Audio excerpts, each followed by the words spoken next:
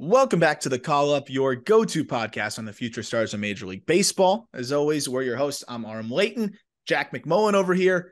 And Jack, you just finally got to get the season going, man. You were at the ballpark, obviously, play-by-play guy for the AAA Indianapolis Indians. Have a lot of things to break down there.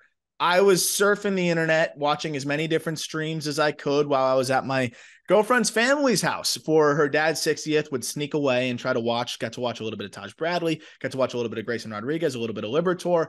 Really kind of crash course the condensed games after that. And a lot of fun takeaways from not even week one, series one, I would say, of this AAA season so far. Excited to break it all down with you.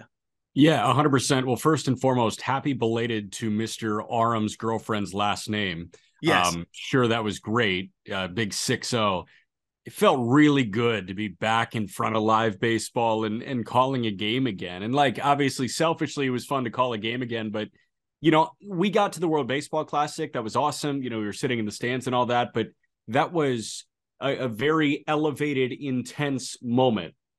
I think what we love about baseball, and I think what wrapped us into regular season baseball was the cool, calm, collected nature of the game, right? And it is a way more enjoyable watch and experience when you're at the ballpark than many of the other major sports because there's a bunch of other stuff going on. Totally. I was so happy to just have like some calm baseball in front of me again. Like it felt like my zen, my happy place. And I'm sure that's kind of how you felt all weekend, keeping tabs on everything. Yeah. So, the thing for me that I was like kind of like shaking when I was away from my computer, just because not because I'm addicted to it, but because I've missed so much the vastness of what comes with minor league baseball. Like for me, research is one of the most, fun parts of what we do with this podcast, right? Like for you, I know sometimes I'm sure it gets tedious, but with your broadcasting, like you do a lot of research. You pride yourself on being one of the most knowledgeable guys in the booth. You'd never say it, but like, I know that's something that you really pride yourself on, is having all the background on everybody.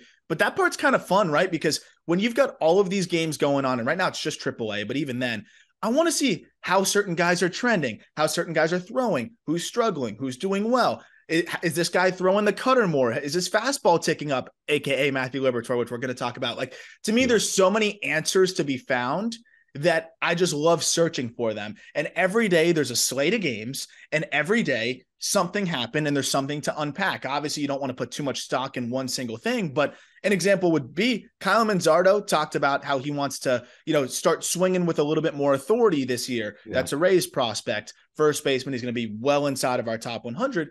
He said last year I was really focused on making contact and competing at the high upper levels. This was on Locked On Rays, by the way. He did a great interview over there. And now I want to cut loose a little bit more and try to hit for some more power.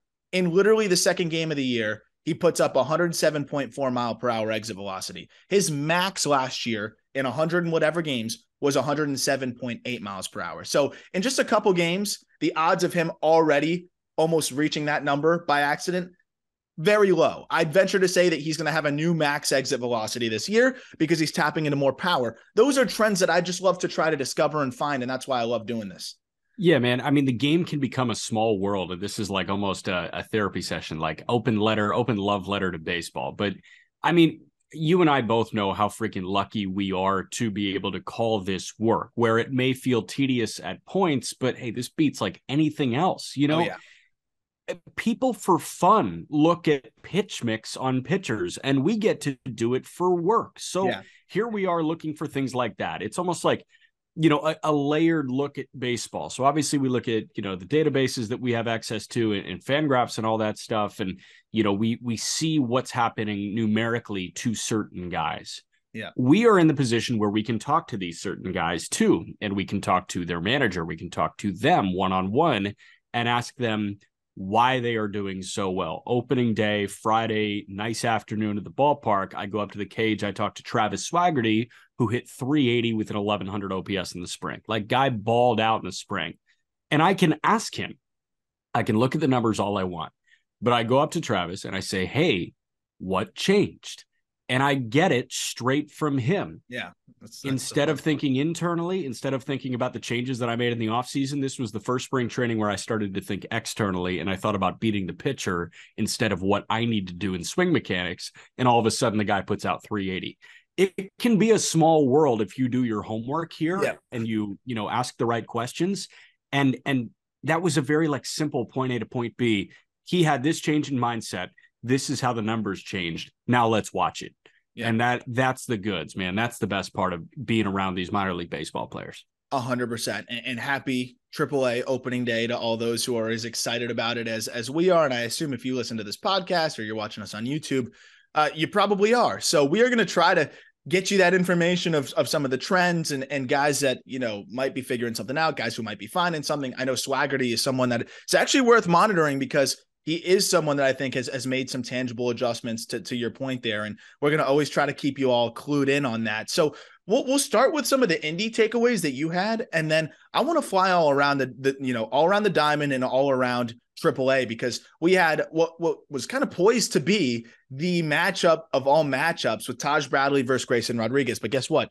Some of these pitchers are a little bit rusty. Grayson Rodriguez, kind of a letdown start, meaning that not just how he performed in that start. I think for him, he probably thought he was making the opening day roster. We all did. He struggled a bit in the spring. I didn't love the comments from Mike Elias. I understand what he was saying. The comments came off a little bit silly. We don't even need to get into that. Dickish. Honestly, dickish. It was it was unnecessary. You could have said he didn't quite meet our expectations. We look forward to seeing him soon. Leave it at that. But it was a little bit more than that. Regardless, he struggled. That was not his best start. He has not looked great. The stuff is there, though. So I'm not going to sound the alarms. I'm not going to be worried about it yet. Taj Bradley looked really good out of the gate. Velo ticked down a little bit as the start went on. It was mid 90s to start, was more down to 92 as the start went on. So both the Rays and Orioles top pitching prospects did not, churn out the pitcher's duel that we thought. I'll break that down a little bit later. But I kind of want to talk about, how we should look at these guys as they go. And then we'll talk about Libby. We'll talk about standout bats through the first series, and also guys in the PCL that weren't in the PCL, whether you should take the power with a grain of salt, a la JJ Bleday and some other guys. Bleday. Evan Smith has 14 home runs in like 31 games, by the way, which I don't care if you're playing on the moon. That is impressive. I don't care if he's playing in Williamsport. That's impressive. So we'll talk a little bit about that too. But let's start with Indy, man, because you got some interesting storylines there from Luis Ortiz, who kind of battled himself in that start, and it ended up turning out, I think, a fine outing to start the year, especially if we're comparing it to a lot of other guys that struggled as high-level pitching prospects. But you've also got Nick Gonzalez playing a little bit of third and second. You've got the great Endy Rodriguez, who didn't waste any time to hit his first home run, is putting together some good ABs. Mike Burrows looked good. I'll kind of tee you up for everything, but this is a really interesting team that you got going on with some interesting storylines within it. Yeah, I'm spoiled, and they saw Omaha this weekend. So I'll give you two guys on Omaha that really stood out to me, and then I'll jump into Indy. The one bat, I've got one bat, one arm. I'll start with the reliever. Evan Sisk is a left-hander that came back for Michael A. Taylor from the Twins. That guy has the makings of a back-end reliever. Like, he looks like a setup guy. He is lefty, sidearm to low three quarters. It sweeps across the zone when he snaps off breaking balls, and the fastball jumps on you. I think he was low to mid 90s with a fastball from that arm slot. Yep. It felt high 90s because of where he releases it. Sisk was incredibly impressive. And then the one bat that really jumped out to me was Tyler Gentry. And I know that you've been high on Tyler Gentry. This was, I want to say, third round pick out of Alabama in 2020. Gentry is going to be a corner outfielder for the Royals at some point this year, because the outfield, we've talked about it, that unit as a whole is not very good. I think Isbell can do a good job in center, but Gentry, I think there is a spot for him in right field, and I think he's going to grab it in June or July and not relinquish it for a couple of years. I was really happy when you said that Gentry looked good, because that's a guy I have not gotten an in-person look at yet, but the data looks good. The numbers are undeniable. And he's a guy that, is going to fly under radars a little bit because he does a lot of things well, nothing exceptionally well, which, those guys always seem to fly under the radar. But if you hit at an above average clip, put power up at slightly above average clip, and do everything else pretty well, he's got decent speed. He plays decent defense. That's a guy that I do think is probably one of their best outfield options right now. Did you get much of Nick Lofton? Did you see much of Nick Lofton? He was really shaky in AAA last year. Obviously was getting acclimated to center field after being drafted as a shortstop. I still think has a good chance of being a utility guy, but I don't want to say the ship has sailed on everyday reps. I'm excited to see more of him. Yeah, I got to look, and he wasn't that great in my limited look at him. I want to say he started like 3 for 13. He did hit a homer in the series finale. He was 3 for 15 overall with a Yeah. homer and 3 driven in. He only struck out 3 times in That's the thing. 15 He's not going to innings. strike out a lot. He's He's got not going to speed. strike out. He had enough power. Like his homer just snuck over the left field, like a home run line, like that yellow line. So I don't know. I didn't take away much there. They had him at third every game. And I'm not really sure Really? how I I'm think that's not just to really keep him in the sure. lineup right now, honestly, because But I here's the see him as thing. like a center field / like utility guy at this point. I was talking to Nick Batters, who's the new voice of Omaha after Jake Eisenberg went up to Kansas City, former guest of the call up. But Nick said he should be the everyday third baseman in Omaha this year. And I was like, ooh, interesting. Where's the spot there? Obviously, like there is a spot at third base for Kansas City with, Hunter Dozier playing over there right now and Bobby Witt at short. But I found it Not the really interesting profile. when you've got like nothing going on in the outfield. You can put Lofton in the outfield. Like I imagine a world where you figure out third base and you've got Lofton in left, Isbell in center, Gentry in right, and you're relatively happy. I think they like Samad Taylor out there probably a little bit more Samad too. Taylor I played think second all 3 days. Samad Taylor can absolutely fly. I was pretty impressed by him. he's fun. He's a fun player. Also, real quick before we move on to another topic, not the first time Evan Sisk has been brought up on this podcast. And also, I have a tweet on Evan Sisk from January 23rd. I thought I remembered putting this out there. You're gonna freak out at these numbers. So this was the tweet from January 23rd. The two arms headed over to Kansas City come with some relative intrigue. Evan Sisk is an extremely funky lefty reliever with a crossbody delivery. Guess what left-handed hitters hit against him last year? Nothing. They did nothing. 084, 197, 093 in 124 plate appearances between Double A and Triple A. Yeah. That tweet about Evan Sisk got way more run than I thought, and I think it's just because his delivery is so freaking absurd. You know what it is? It's the Chris Sale arm slot where like it's lanky left-hander. It feels like the ball is coming from right field. You have left-handed bats pretty much looking down the first base line to receive the pitch. Yeah, he's gonna be a force, honestly, in their bullpen. I think we saw Tim Herron of the Guardians come out, strike out all 4 guys he faced. That was a guy that they protected from the Rule 5 for a reason. I think he's kind of cut from the same cloth there with Tim Herron of the Guardians. So on your home team side, Nicky G, we were texting about him last night. Nick Gonzalez for the Pirates organization, a guy that I've always been a bit biased on, just being, having been able to see him go about his business for an entire summer on the Cape, and just knowing the way he carries himself, watching him win Cape Cod Player of the Year, of course, is going to give me a little bit of bias. And I try to always be honest about that. The whiffs were concerning, but I saw a change in his load, in the way that he was getting into his backside now. He starts earlier. He gets in there better. He was more hunched over before. He's more upright. And I think all of these things are allowing him to get to fastballs at the top of the zone and allowing him to be a little bit quicker to the ball. He's already turned around a couple fastballs, including a 106-mile-an-hour home run. This is a guy that was one of the safer bats in the draft, and it was him and Austin Martin. I still take his bat well ahead of Austin Martin's. I don't think there's any doubt about that. But the other issue was health, right? He wasn't looking healthy. He kept getting banged up. He kept dealing with injuries. Not only is he healthy, his arm looks stronger, as you pointed out to me, and I went and dug up some of the video.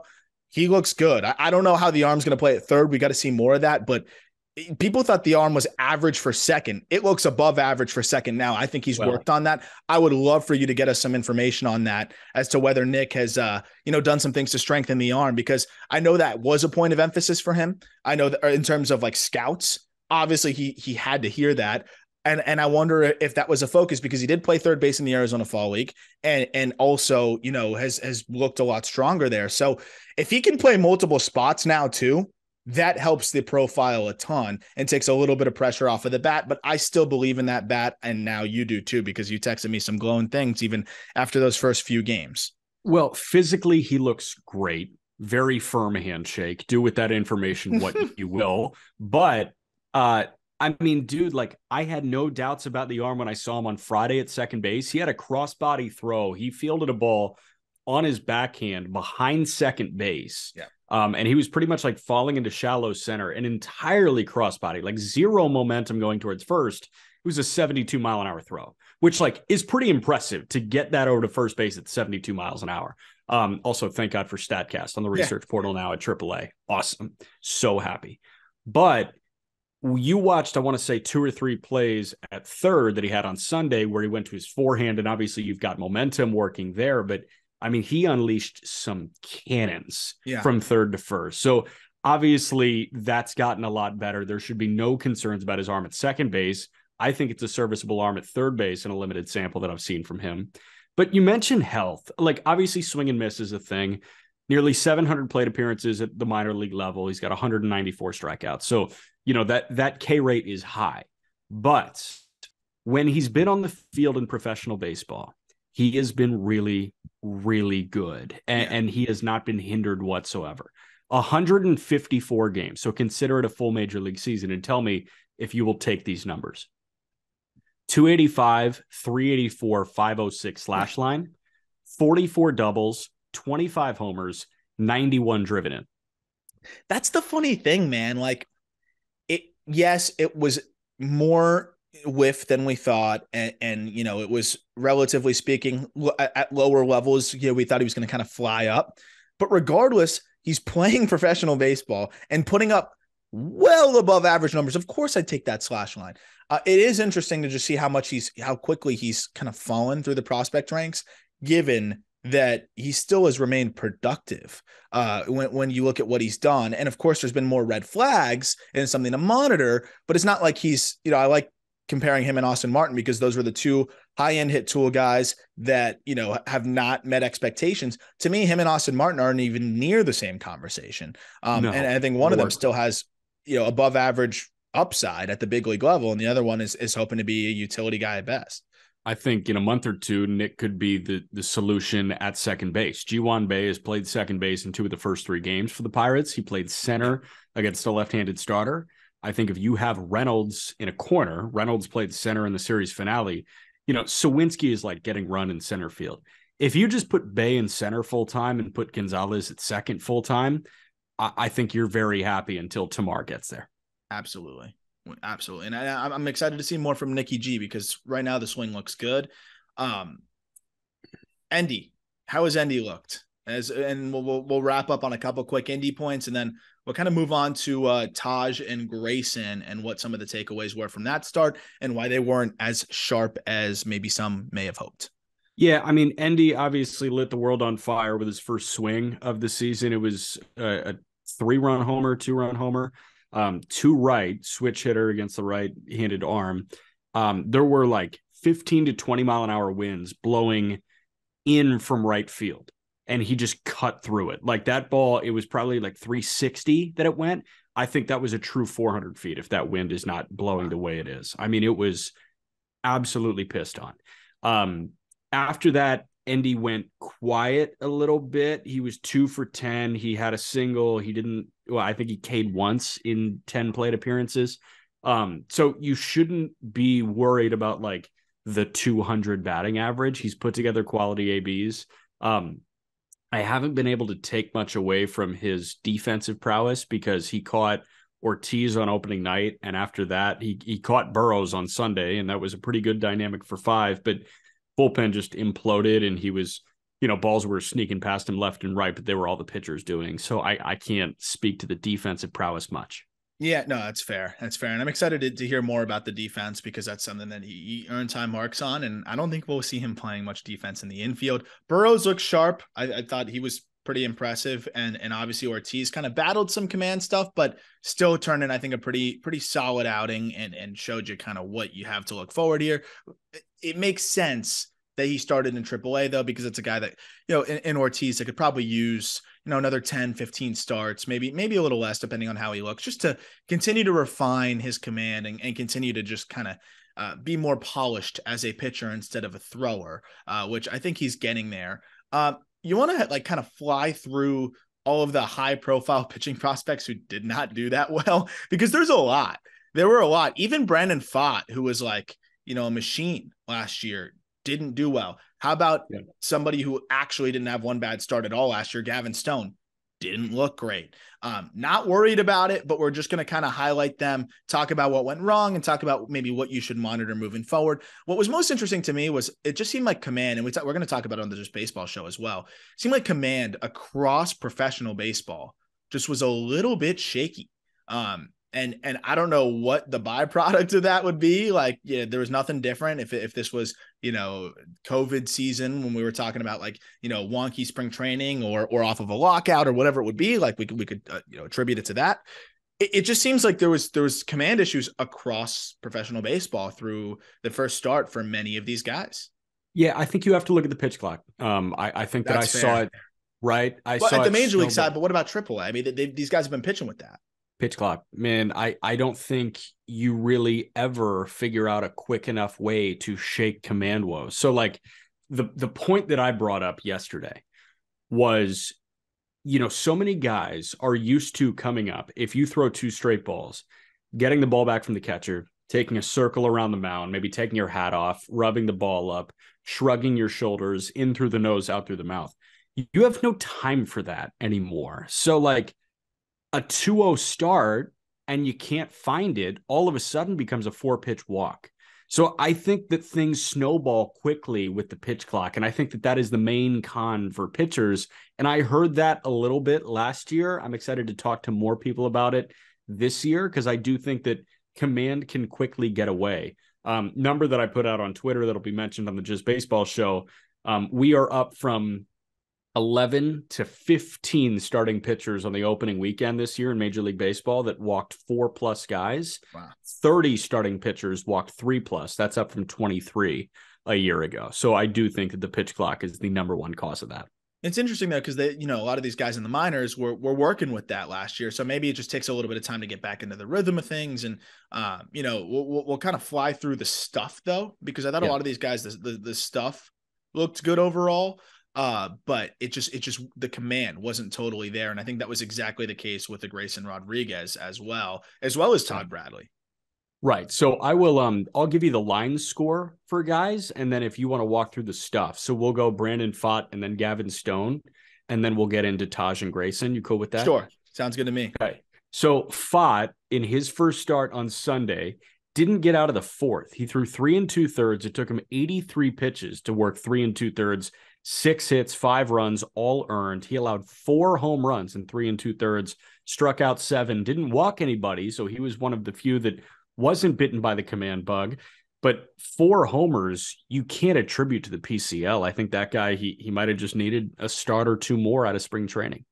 Yeah, it's tough because it's like he doesn't walk anyone, he punches out 7. Like in a nutshell, that looks really solid, right? But it's just one of those things where can you attribute a 114 mile per hour home run off the bat of Tyler Soderstrom to the PCL? Probably not. That's gone anywhere on earth, which by the way, Tyler Soderstrom, depending on how many games he plays in minor league baseball this year, whether he gets called up or not, that is my pick for minor league hitter of the year. I just want to put that out there. Not because of this game. I think I may have said it on the podcast in the past, but that's a guy that I really think is going to be a force this year in the minor leagues. Did he catch or did he play first? Played. I think he caught. Looking at it right now, he caught. I don't have a lot of faith in him as a catcher, but he did catch. But getting back to Brandon Pfaadt, I mean, I'm looking at the location of these pitches, like, because I'm clicking each one. The home run was a changeup down the middle, belt high. That's going to get launched, right? You go to the JJ Bleday home run. It was a fastball 93 down the middle, belt high. You go to basically every single extra base hit was just a pitch left elevated. Kevin Smith home run, middle of the plate, above the belt. Like these were all middle, roughly, give or take a few inches upwards or downwards, but all right down the middle. That's okay. I'm fine with that. Like Brandon Pfaadt's probably my least alarming outing so far, because he's attacking in the zone. He probably didn't feel like his command was great. I'd rather him throw strikes, not walk anybody. He still punched out 7. The velo was mostly there at 94 miles an hour. And look, I respect him, not starting to nibble and not, losing confidence in his stuff. Like we had Mason Miller on of the A's, who's gonna, be somebody that I think is going to put up some really good numbers this year in the A's organization. And he said a lot of the more veteran guys in the PCL said, you got to just take those starts sometimes. You got to just accept it, because otherwise you're going to form bad habits. You're not going to trust your stuff. You're going to nibble. If there's days where you're leaving it over the middle, you're better off leaving it over the middle than trying to nibble the corners and creating bad habits and losing confidence in your stuff. So I'm not too worried about it. This is also a pretty good lineup, that you're going to have to deal with in Las Vegas, given that Kevin Smith is just a proven, consistent minor league bat. Does Vegas beat the A's? Sorry? Does Vegas beat the A's? Be honest. 7-game series. Do you think the Las Vegas Aviators get swept by their parent club? I think the Aviators could get one. Damn.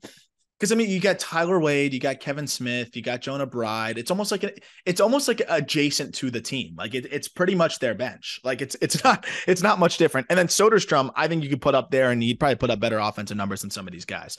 Bleday has more than 100 big league plate appearances under his belt, as does Cal Stevenson. Like this was a very, very experienced minor league AAA ball club. So I'm not too worried about it. Just a lot of missing middle there on Brandon Pfaadt. Got you. Gavin Stone, the next one for me. Stone, in his debut with Oklahoma City, he faced the AAA affiliate of the Mariners, Tacoma. 2 2/3, didn't make it out of the third inning. He threw 63 pitches, 36 for strikes, which is not like him at all. 5 hits, 6 runs, all earned. He allowed a homer, struck out 3, but walked 3, which again is not like him at all. This was so weird. And I think I saw the stat that you put out. Stone allowed 6 earned in his first start. He allowed 6 earned in his final 2 months of the season. Yes. Dude. So this is that stat in itself. I tweeted that not really to disparage Gavin Stone, more to talk about, how dominant he was last year and how rare of a bad outing this was for him. This is the thing. Anyone else, I'm probably not even, talking about it nearly as much. We'd be talking about it on the podcast, but like that stat is very telling. It's also worth noting, like, we shouldn't pit him against himself, right? Like, I don't think anybody else in AAA had that kind of stretch where they gave up 6 runs over 2 months. I don't think anybody else did that. So it was pretty wild to see the command issues though, right? Like 3 walks from Gavin Stone, 5 hits and 2 2/3. This lineup isn't as much of a force, but it is a lot of big leaguers. So, I mean, that's worth noting. Like, he had to deal with Evan White, Mike Ford, Colin Moran, Delino DeShields, and then, Zach Deloche and some other decent prospects. But like, I was pretty shocked by this outing. 3 walks from Stone. I don't have like the game logs in front of me, but I don't think he walked even 3 very often. No, I can tell you what he did last year. But I mean, Stone is like kind of I wouldn't say the antithesis, but like everything you worry about with Bobby Miller, you don't really worry about with Stone. And everything you worry about with Stone, you don't worry about with Bobby Miller. And one of the things that you worry about with Bobby is, are at-bats going to get away from him? Are innings going to get away from him? Because while he does have overpowering stuff, maybe he misses upstairs on 5 straight fastballs and things start to snowball. That was never Stone. Stone was a big, hard reset and then get back to the command ways. And he was the type that could put together a month where he strikes out 30 and walks 2. And that was not what he looked like at all. So what's interesting, it was the fastball command, right? So listen to this breakdown, dude. He threw 26 4-seam fastballs and also 4 more sinkers. The 26 4-seamers, 14 balls, 12 strikes. That's bizarre. The changeup, 24 changeups, 16 strikes, 8 balls. He was literally commanding the changeup better than his fastball. But if you're going to land the fastball at a 46% strike rate, you're in trouble. You're just not going to succeed. Then he only threw 4 sliders because I don't think he had any confidence in throwing strikes. I'm surprised we didn't see him go to the slider more, given how bad the fastball command was. And looking at the charts, man, like, he was tugging glove side and then missing up and in on righties. Like, it just wasn't there. I'll chalk it up to shaking off the rust, start 1. But for those who are like Dodgers fans that like to watch games, if I'm going to give you something to watch for the next start, fastball command. If he spots a changeup, don't be like, oh, he looks good. If he's commanding the changeup, we'll be fine. No, that's a field pitch that he always has the feel for. Let's see him command the fastball. That's the thing to watch, I think, in the next start. What's really wild, though, is he was dominant in spring training. So I'm going to take this one with a grain of salt, say just the fastball command wasn't there for him, see how he bounces back next start. But it is weird to see Gavin Stone not have fastball command, given the fact that he landed it for a strike, the heater, last year at a 67% clip. So, that's very uncharacteristic for him. Yeah. So last thing on Gavin Stone, he walked more than two guys 5 times last year. In those 5 starts, he allowed a combined 3 earned runs. So when he did not have command, he had no hit stuff. Like he just scattered the walks. Yeah. So this was like probably the worst outing of his professional career. Let me go back to 2021 real quick, because I bet. I mean, so he allowed 6 in 4, but he struck out 8, didn't walk anybody on August 19th, 2021. So yeah, I think that this is the worst outing of Gavin Stone's professional career. Well, that's just trouble in paradise there. I'm not worried about Stone, but let's just monitor that fastball command. That's a pretty interesting note. We'll get to the 2 Goliaths, right? Yeah, let's go to G-Rod here. Grayson Rodriguez, 75 pitches in 4 innings, 48 for strikes. G-Rod, 4 innings, 4 hits, 3 runs, just 2 were earned. He allowed 1 homer. He struck out 2. He faced 21 hitters, and he struck out 2. He walked 4. You expect that number to be higher for G-Rod in terms of the K department. It was not. I don't know, like, what did you take away from this? Because I don't know. I guess I kind of heard Mike Elias in the back of my head saying, "I told you so. I told you so." He stinks. Like, yeah. Look. He had some points in time where I'm like, there's G-Rod, but then there were others where I'm like, this doesn't look like him, right? And he kind of mixed up everything. He threw 36 fastballs, 16 changeups, 12 curveballs, 7 cutters, 4 sliders. What's interesting is just the fastball wasn't playing that well for him. Like he just wasn't getting that many chases at the top of the zone. It didn't seem like it had the same amount of life. Obviously, that's something I struggle to comment on unless I'm in person. We could talk about the shape. The shape was all right. The velocity was there. He averaged 97 miles an hour on the fastball, but he didn't look like the same Grayson in terms of the stuff jumping out of his hand, because the fastball kind of sets the tone for the rest of his ridiculous arsenal, which is, just tunneling off of it, everything moving in different directions. He just seemed like he was kind of experimenting, off of the fastball too. Like the changeup wasn't totally there for him. He still got a couple good swing and misses on it. The curveball looked all right in spurts, but again, he just didn't seem to have a ton of confidence and was just trying to find the one out pitch and just didn't seem like he had that going for him. He still turned in a fine, like if you're going to have if that's your bad outing, right? 4 innings, 2 runs earned, like that's fine. But I mean, this is a guy that's supposed to be in AAA right now, dominating and working his way back to the, to the big leagues. In his defense, and not to kind of get repetitive here, this is probably one of the most talented minor league teams in baseball over there in Durham, right? You got Vidal Brujan, Curtis Mead. This is the lineup in order. Vidal Brujan, Curtis Mead, Jonathan Aranda, Rene Pinto, Tristan Gray, Oslevis Basabe, Kyle Manzardo in the fucking 7 hole. Are you kidding me? Yeah. Ben Gamble is the 8 hitter, who's an experienced big leaguer, and then Cameron Meisner in the 9 hole. So it was a tough lineup to kind of roll right into, but Grayson Rodriguez should be handling these kind of guys, should be handling any lineup. We're expecting him to handle big league lineups. It was surprising to see him struggle this way. Rene Pinto took him deep on a fastball. That was kind of where it seemed like things after the first inning started to slow down a little bit. I thought Jonathan Aranda kind of disrupted him a little bit because he goes ball, strike called, swinging strike, blows a fastball by him, and then just couldn't put him away. Couldn't locate didn't get him to bite on the elevated heater. Then Aranda spoils a changeup. He actually threw a fastball 100 miles an hour, misses with it just off the edge, and then misses with another fastball. Aranda takes the walk, and then it just seemed like that kind of threw him off a little bit because that was with 2 outs. And then the next batter, Pinto, hits a home run. That's what Aranda does. Yeah, can I tell you that feels very Tampa? Like, yeah, that's what the Rays are going to do. If it's not Wander Franco, if it's not, and like Franco, Arozarena, and even like a Jose Siri have different approaches than like the typical Ray. But that feels very like, hey, the 6 hitter in the Tampa lineup is going to mind fuck you a little bit. And that's exactly what Aranda did. 100%. And you know, I think Basabe, Oslevis Basabe had some really good at bats against him, including a That 106 mile kid's an hour. good. He's good, man. We talked about him on the Rays episode. Like, He's good. he's starting to hit the ball a little bit harder. Like, I have a 70 on his hit tool. If he's showing even 45 power, which I think he's starting to show, this guy's going to be a big leaguer. Like, he just sprays the ball all over. He hits it just hard enough. There was a ball he hit over the head of Hudson Haskin that you see Haskin running back, and he thinks he can catch it in stride because he's thinking of who it came off the bat of. And you see Haskin almost look like a deer in headlights, like, oh my gosh, this thing's going to keep going. And it kept going to beat him over the head. It was 105.4 off the bat. He'll surprise you with how hard he can hit the baseball. Basabe kind of wore him down, but he also had some balls kicked around behind him. I'm going to take it with a grain of salt. You know, most of the walks, I think he only had one 4-pitch walk, and it was to Manzardo. And it was just because he wasn't locating the changeup there that he usually spots up against lefties. Right. I'm not too worried about Grayson. He touched 100. He looks healthy. I think this lineup wore him out a little bit.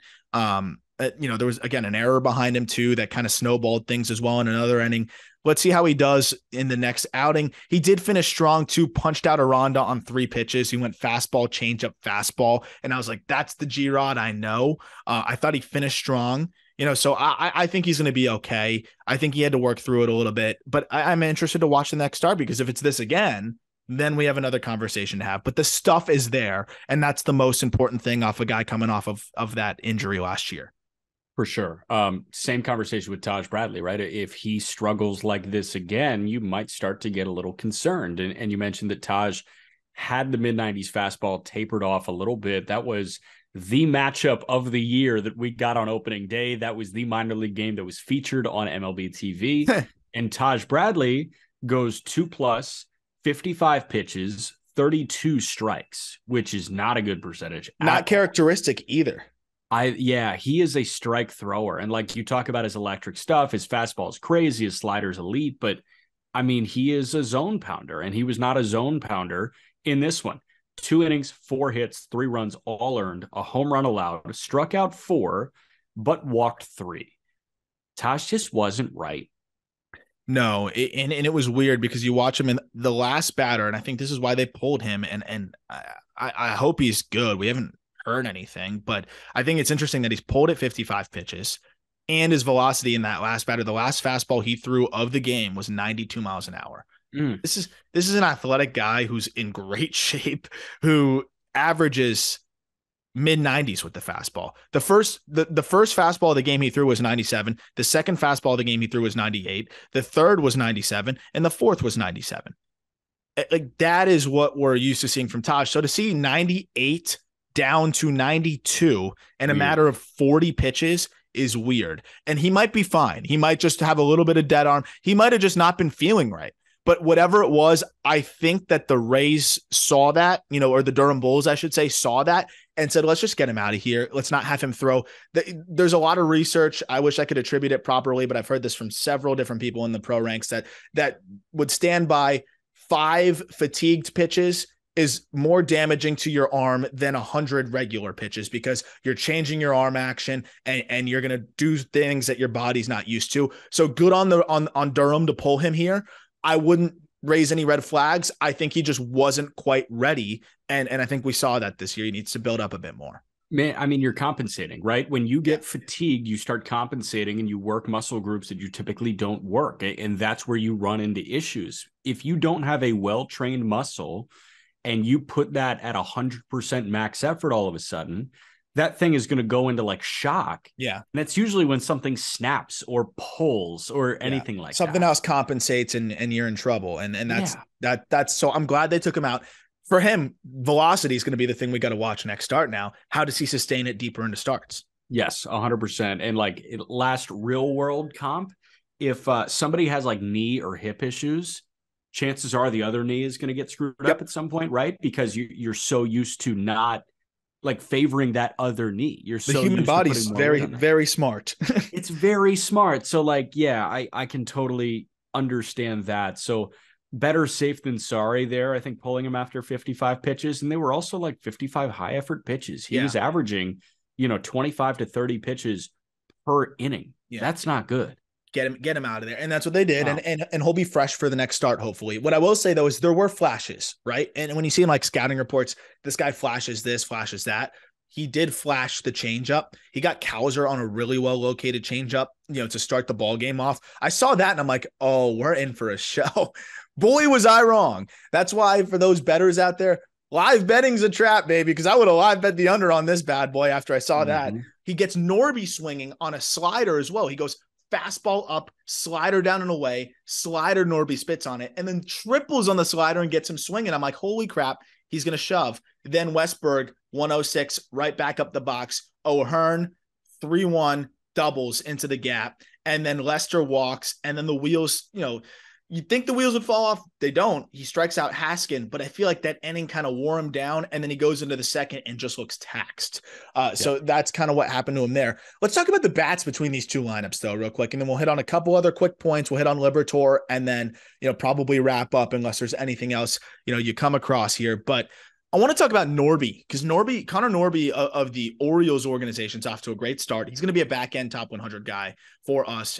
By the way, that should be coming out this week. We're well along, in these write-ups and getting that ready to go. Norby did homer. He struck out twice, but I love the way he adjusted. Did homer in that game. Did homer again later. Swing looks great. To me, he's as safe of a bat as you're going to find. Cowser has continued to look good since spring training.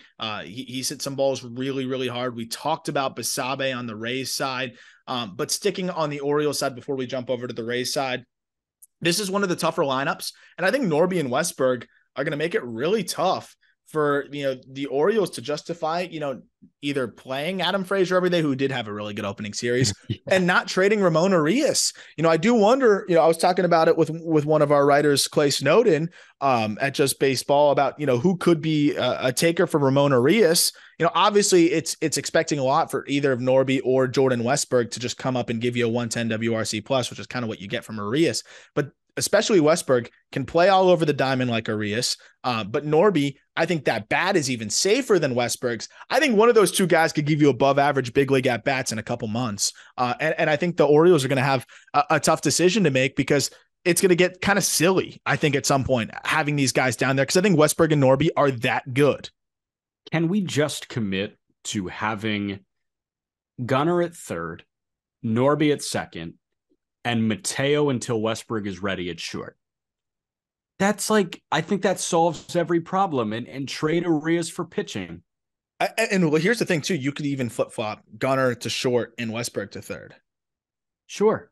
But yeah, I agree. I think Mateo's the shortstop right now. We know. No, right now. I'm saying eventually, I think I like Gunnar a little bit more at short. Okay. Westburg's got a good arm at third, but regardless, your point stands. They should be moving in that direction. And I know they want to be competitive. Well, you didn't get any pitchers. Your rotation upgrade was Cole Irvin. So if you're telling Kyle Gibson, if you're telling me that you're in win now mode, I don't buy it. How about let's be in win now mode while playing your youngsters, who I think could actually give you a better foot forward.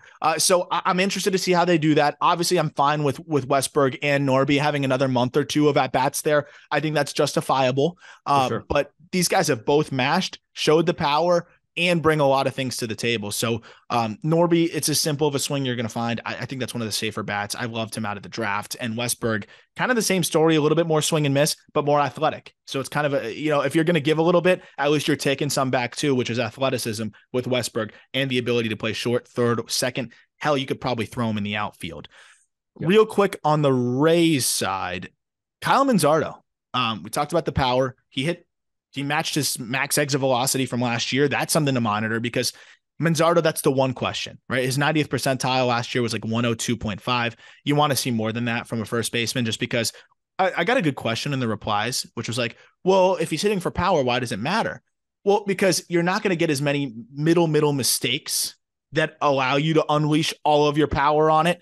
And there's going to be balls that you don't get all of that you want to be able to hit out. And a lot of home runs at the major league level, guys don't get all of them. Also, balls that you miss hit, carry in the gap. It just gives you a larger margin for error instead of having to barrel everything for extra bases.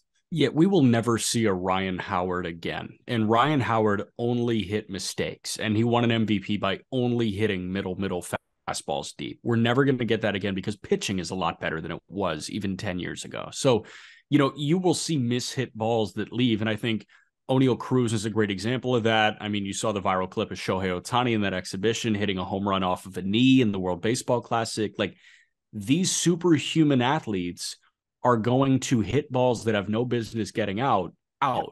So if you are not a superhuman athlete, Manzardo, while a very good baseball player, is not Oneil Cruz or Shohei Ohtani.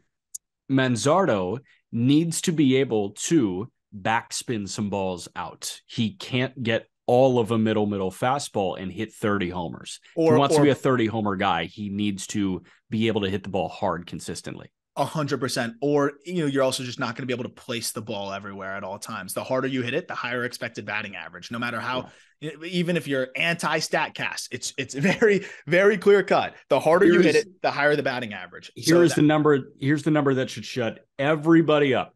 Batted balls at the major league level last year that left the bat at 95 miles an hour or harder. 488 batting average, 954 slug. That's a 1400 OPS. That was batted balls at 93 plus, 457 with an OPS at 1332. Yeah. And if you have higher max exit velocities and higher 90th percentile exit velocities, odds are your mishits are going to be higher than 93, 94, 95, gives you a larger margin for error. Speaking of which, we'll talk about Brett Baty and then Matthew Liberatore. Yes. Brett freaking Baty should be in the major leagues right now. Yeah. Brett Baty is a card that I have purchased on eBay going into the season, plenty of, and now I'm almost kicking myself for not buying more, but I'm unhealthy that way. And I need to just be like, Arm, it's okay. You bought a couple, you will make money on it or keep it and have a really prized card and leave it at that. Then I start panicking and wanting to buy more and then end up paying too much when the hype gets crazy because he's going off and I guarantee his cards are going up on eBay right now. But Baty could not have had a better start because he's also showing it with the leather. He's had some nice plays. He looks to continue to get better there. I think he's an average defender at third now at the big league level, which is huge from where he once was. He might even be slightly above average as he continues to get better. But so far through 3 games, 357, 400, 857. He's got a pair of home runs. And that game he had, was it yesterday or 2 days ago? Where I think it was Saturday. Saturday, he goes 4 for 4 with 2 home runs and a double. And 5 driven in. But not only that, he's hitting the crap out of the ball. Like he's hitting it hard. He flicked a double the other way. It looked like almost a nonchalant B swing, 111 miles an hour. Like this guy is hitting the ball hard and all over and looks like a polished hitter. This is a guy that should be playing third base for the New York Mets. Here's my analysis on Brett Baty. Eduardo Escobar is 1 for 16 with 7 strikeouts. Yeah. That's come on. How long do you think till we see him? 2 weeks. 2 weeks. His grand slam went 112 off the bat. The other way, right? Believe so. Dude, I mean, you're hitting a ball 112 miles an hour to left as a lefty bat. He also what are we doing in Worcester? He also popped to 113. Yeah, I mean, like, this is done. Everybody knows it. Every Mets fan knows it. Get Brett Baty up, man. You want to win now? Brett Baty puts you in the best scenario to win right effing now. Yeah. And I believe it was off of a lefty. Baty's ready. He's 23. You got to get him up by June 3rd to have him eligible for draft compensation, because it's different. They have a little bit more time now, which sucks. That's why I think they're going to bring him up sooner. There's no gain of delaying him, even if they didn't think he could win Rookie of the Year and get the draft compensation, because his clock started last year. So to manipulate his service time, they'd have to keep him down till June 3rd. So to me, that makes no sense. You might as well call him up now. I don't know what else he really needs to show you. On that same point, Matt Mervis off to a good start. I think he's already homered. He's already doubled. Both of those were off of lefties. The homer came on a 93-mile-an-hour fastball elevated from a lefty. Wow, I was told he can't do that. So he looks really good as well. Yes, 100%, man. Libby to wrap. Libby to wrap. We have kind of ridden a roller coaster here with Liberatore, and I want to say that I am kind of back in. Is that acceptable? Yeah, it is, because I'm all the way back in too. Libby, 5 innings, 82 pitches, 55 for strikes, 4 hits, no runs, 7 punch outs, 2 walks. The 7 punch outs, 6 came on the curveball, And the last one came on a 98-mile-an-hour sinker. Yeah. So who is this? This is a different guy. This is a different guy. So I was hearing some things from some my buddy Jeff Ponce at Baseball America had been mentioning to me too. He's like, dude, like, don't sleep on Libby. Don't sleep on Libby. And a lot of people in the industry started talking about, like, there's good things coming out, from Cardinals camp, which is right down the road over here. Yeah. I didn't get the chance to see Libby, but I was hearing that. And then you see what he did in the first start. It's not just that he pitched better. It's not just that he commanded the crap out of his stuff, which, by the way, he's landing his fastball for a strike more than he ever has so far. That's dating back to spring training as well. Fastball's ticked up like almost 2 ticks. Sat 95 in that outing. I don't think he's ever touched 98. I've never seen him touch 98, which allows the curveball to play up too, because the curveball used to be more like 73, 74 slow bender. Now it's 77 with that shape. Sometimes he'll manipulate it to 73 to like land it for a strike, which is fine, as a first pitch. But a curveball from 73 to 77 is a big difference when it has that kind of shape. It's more of that power 12-6. That's gross. So you got a bunch of swings and misses off of that. But also when the fastball is 95, his four-seamer is playing up way more, and he's got the sinker that he's using more now, which he wasn't using before. His four-seamer at 93, 92 was getting pummeled because the shape's not great. At 95, it's doing better because it's tunneling off of that 12-6, and it's a couple ticks higher, and the sinker is a couple ticks higher.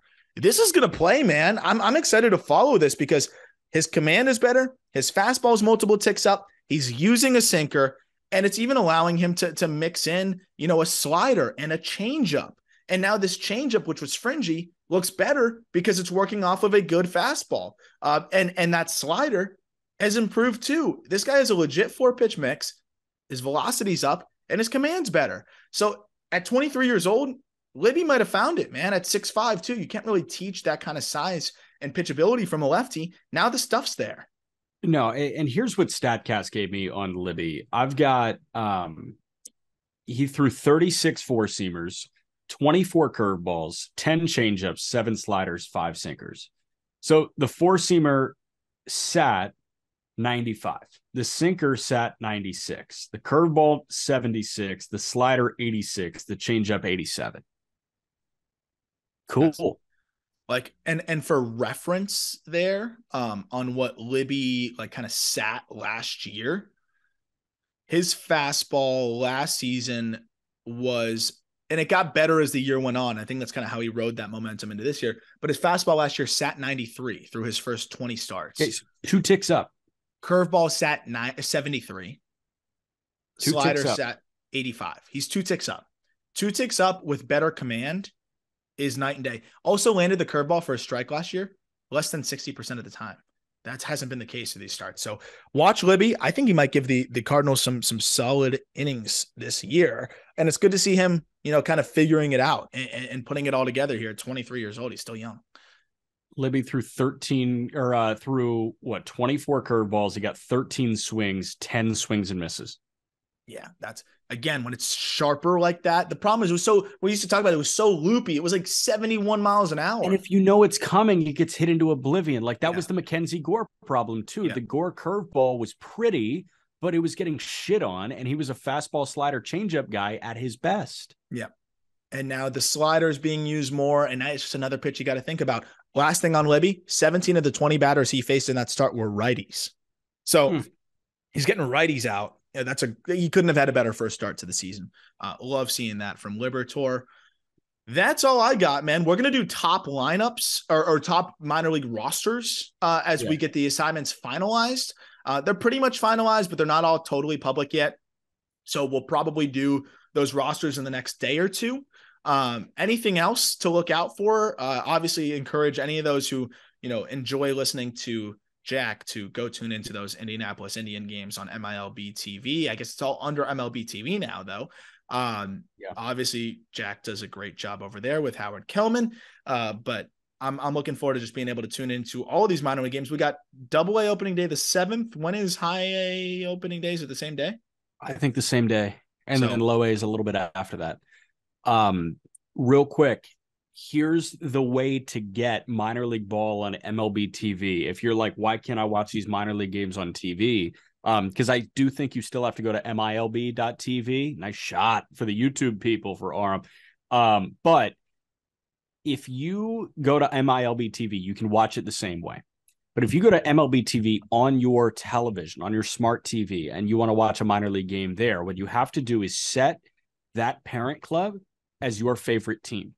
So for me, I've got my favorite team set as the Pirates. So on my Roku, on my smart TV, I can watch Indians, Curve, Greensboro, and Bradenton games on my smart TV. So if you really want to watch G-Rod and Taj Bradley, and you want, that game in Durham, set the Rays as your favorite team, and then you can watch that one on your TV. Perfect. That was actually helpful for me too. I didn't totally know that yet. So that's very helpful. Go. All right. Appreciate that. That's it for the call up today. We will have the best lineups for you and the best rosters across minor league baseball in the coming days, with the top 100 on the heels of that as well. We are almost there. So always thank you for listening. Look forward to talking prospects with you later this week.